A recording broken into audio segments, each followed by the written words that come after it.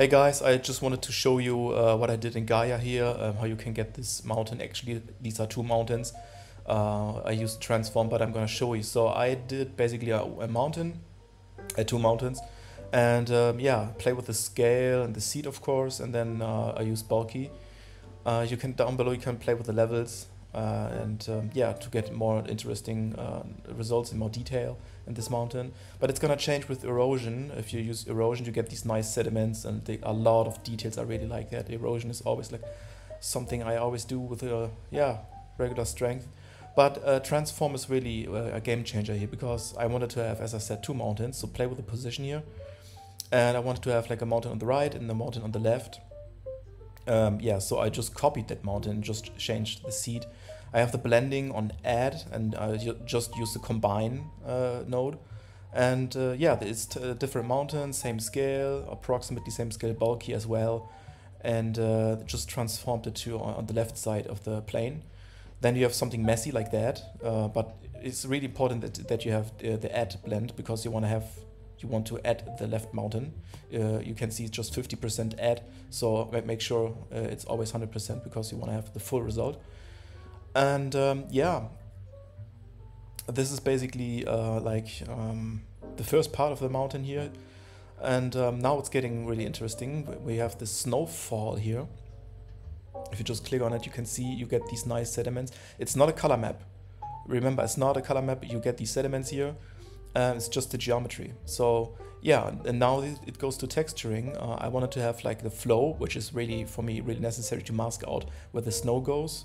Or like we want to have the snow and the slope, and I just try to combine it, play with fall off, play with the max value on the right side, and then yeah, I spent some time to get the mask right, in my opinion, and then you just combine it with the set map, and yeah, try to get a color like something dark and something white, but it doesn't really matter for the rock, because I have other textures for the rock, which I will show you.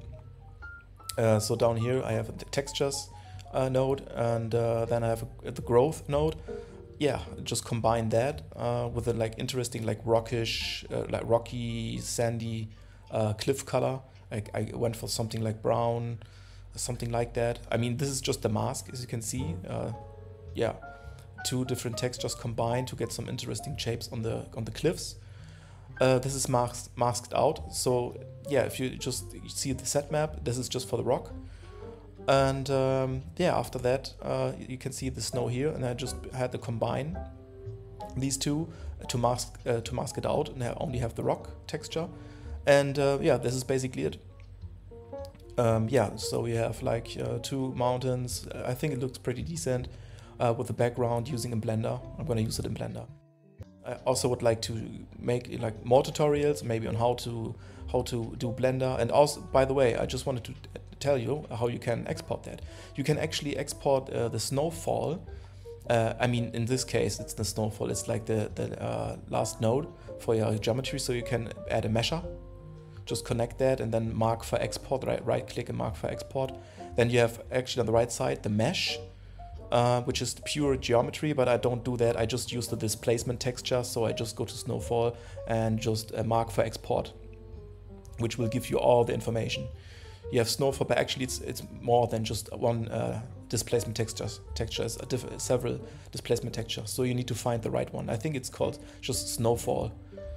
And yeah, then you have these textures here, and you just go to the last node, which is in my case combined, because I want to have this result. So you click on this and mark for export as well. And then yeah, I just use like yeah, PNG for the color map, and for the displacement I use EXR. Make sure it's 4K. If you have the paid version, make sure it's 4K.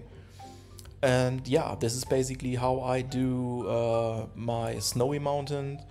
And yeah, I'm gonna make some more with this preset, and try to make some good looking environments. If you want to support me, make sure you visit my Artstation. You can also visit me on Udemy. There will be future lessons if you're interested. So yeah, peace out.